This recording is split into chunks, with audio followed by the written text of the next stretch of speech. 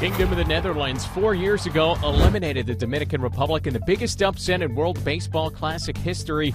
Can they do it again here with the stakes even higher in the semifinals? Edinson Volquez on the hill for the DR. Top one to run already in for Netherlands. Andrew Jones hits it into the left field corner, and look at Moises Sierra going into the crowd to make the great leaping catch. Unbelievable play from Sierra. Volquez settled in nicely. He went 5 innings, allowed just 1 run on 2 hits. Bottom 5, Dagmar Markwell going for the Netherlands. And guess who? It's Moises Sierra now at the plate.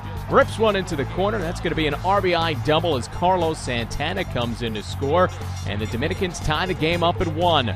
2 batters later, Jose Reyes. Full count, 2 down, and able to drop this one into center field.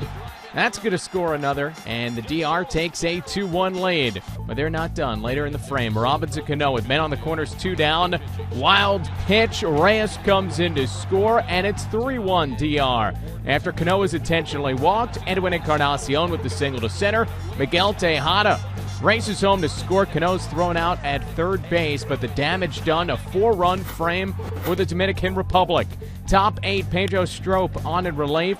Gets Jerks and Profar. Nifty play right there. Strop had 3 assists in a quiet 8th inning. Fernando Rodney on his 36th birthday looking to close things out, facing Jonathan Scoop. This is where the story ends.